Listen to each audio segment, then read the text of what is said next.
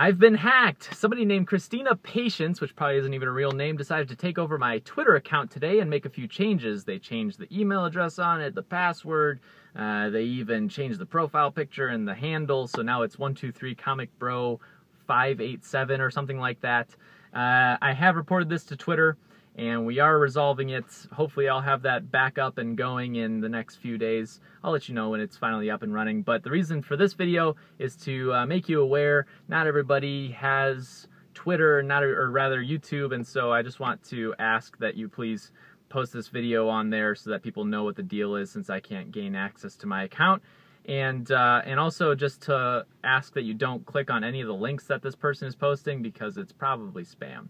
So unless you want to have spam yourself, don't click on it.